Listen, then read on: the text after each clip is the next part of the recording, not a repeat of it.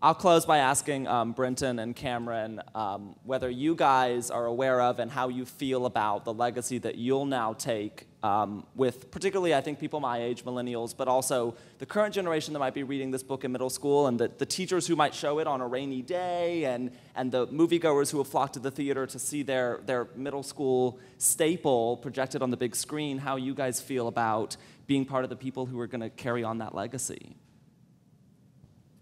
I think the teachers should ask questions about stuff that's only in the movie, but not in the book, and see if the kids actually read the book or if they were trying to cheat. Like, how old were they in the book?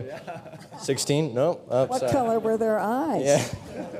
The teachers should only allow their students to see the movie if they've read the book, and if they have someone like me in their class, then it's going to be quite a challenge.